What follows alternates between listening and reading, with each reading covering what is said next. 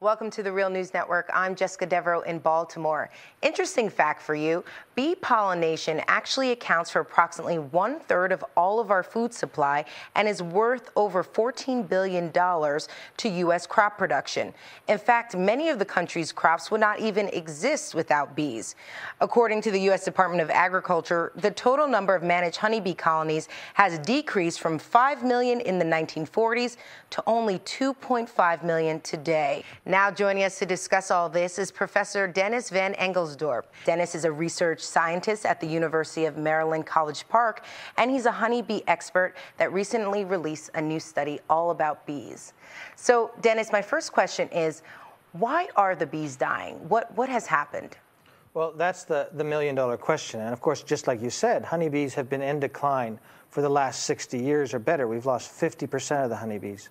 But over the last 6 years, we've become really concerned because 1 in 3 colonies has died every winter over the last 3 years. And this, of course, is really just for the beekeepers and the farmers that rely on those beekeepers to pollinate their crops. We really hoped at the beginning of this to find one cause for these declines, but it's pretty clear that there are many factors coming together. And so we suspect honeybee diseases, especially the varroa mite, which is this large parasitic vampire mite that sucks the blood of bees and also passes viruses from bees to bees. We also suspect pesticides, both the pesticides beekeepers apply to the colonies to control the varroa mite, but also pesticides that are sprayed to fields and bees bring back to the colony. The third one is lack of good nutrition. And increasingly, we've seen a lot of area that used to grow meadows of flowering plants that provided good nutrition for bees getting plowed under with corn and soybean. So we think it's a combination of these factors. So is it pesticide exposure interacting with pathogens that cause this negative effect on bees? Essentially, is there a way that we could have safe levels of pesticides so that we don't kill bees? And that's a really good question, because back 20 years ago, a pesticide kill was easy to see. You would find a lot of dead bees in front of your colony.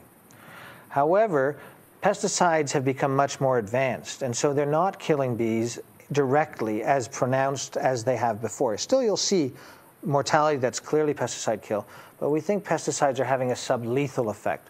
So they're weakening the bee's immune system, or they're changing the bee's behavior. And certainly that was one of the major findings of the study that we're talking about today. Are there ways to find out if there are safe levels of use of pesticides? What do we gather from all this information? Right. What do we do? Before a chemical company can use a chemical in the country, they have to make sure it's safe for pollinators, because we all know pollinators are essential for our food supply.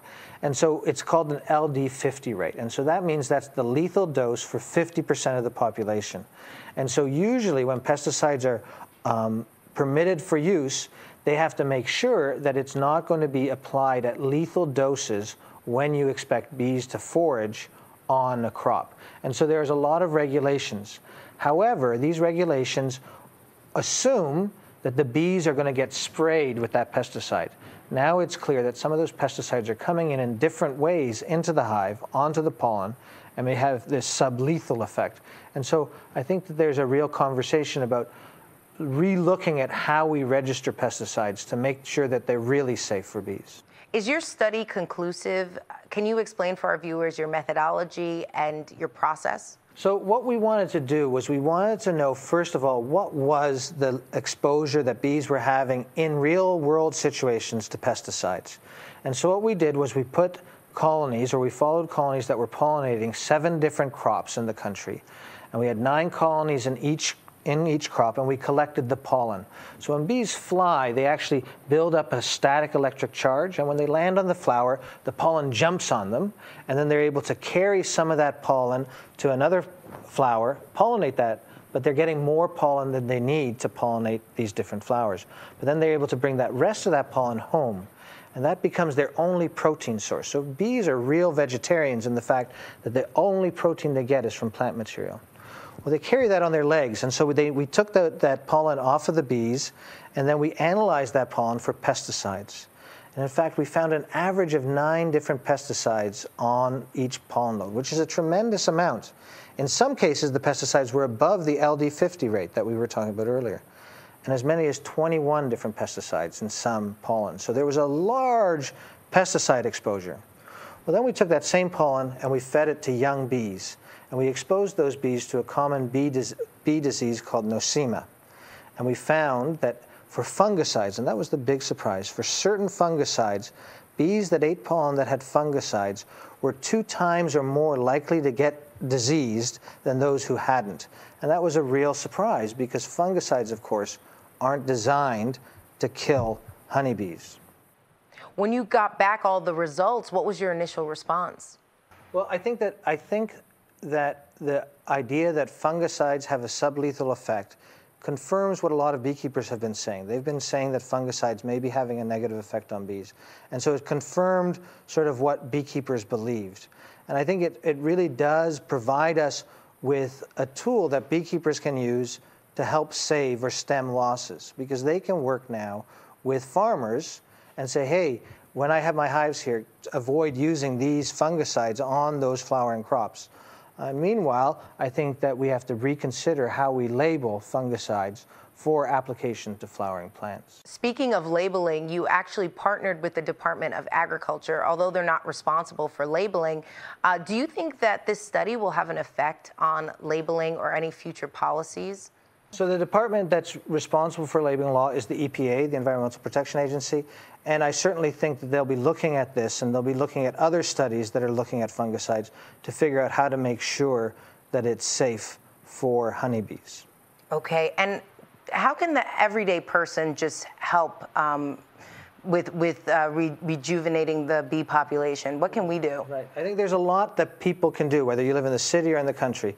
The first thing you can do is think about becoming a beekeeper, and beekeeping is the most enjoyable hobby you can ever have. Enjoyable. I mean, it really is, because you have to get into that zen of beekeeping. You're connected with this group of 40,000 sisters who aren't going to be aggressive if you're doing things right, and they're making this liquid gold. So it's a really calming, amazing experience, and everyone should have it at least once. The other thing you can do is plant a pollinator garden. So have flowers that flower at different times of the year in your backyard that provide food for bees. And make sure you're not applying pesticides to these gardens. It's an amazing fact is that backyard gardeners use many more times the amount of pesticides when compared to farmers per acre. And so don't use pesticides in your backyard. Also think about growing a meadow rather than a lawn. Why do we have these perfectly green lawns that are sterile? They're green deserts. So having different flowering plants in these lawns helps bees and the environment in general. And the third thing you can do is buy local honey and support the local honeybee industry. Okay, all really good advice. Thank you for joining us, Dennis. Thank you for having me. And thank you for joining us on the Real News Network.